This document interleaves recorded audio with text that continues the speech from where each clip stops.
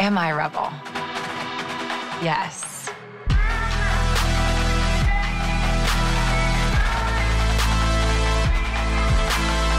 In Knoxville, I was a black sheep. There was a lot of expectation I think I put on myself, not realizing that that was just the society I was growing up in.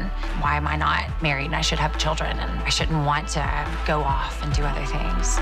There was a definite point where I just thought, man, who am I? And I started going out and partying a lot, and that definitely took a toll on me. I didn't feel good about myself. I was definitely bigger than I'd ever been, and I was, I think, a little ashamed at what I had become. Actually, my mom said, do you want to go to a class with me? Because I'd been complaining about it a little bit. So I went to this body pump class, and I loved it. Everything started shifting from there. I became an instructor, and I finally found that connection, just how people fall in love with something and how it starts to change their life.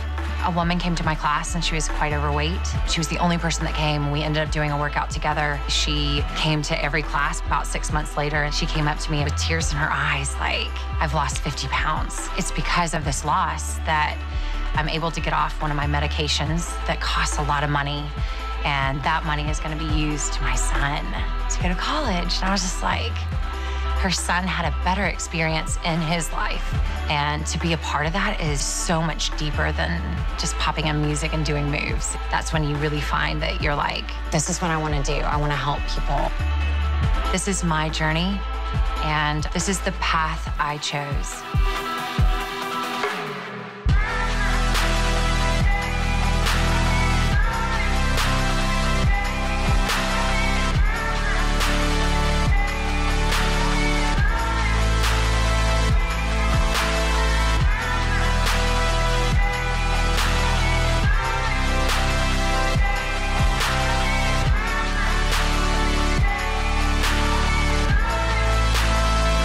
My name is Lissa Bankston, and I'm a Les Mills master trainer.